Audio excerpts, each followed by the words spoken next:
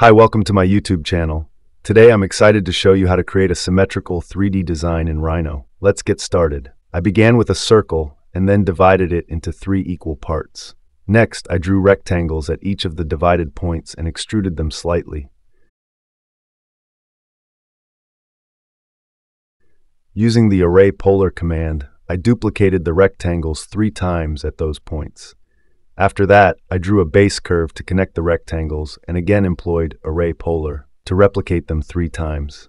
One of the most interesting parts was using the blend surface tool to connect the edges with a smooth surface. Then, I used array polar once more for consistency.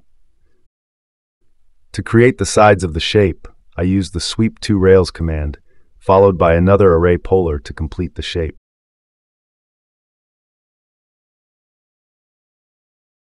Finally, I filled any gaps with a planar surface, joined all the components together, and made it solid.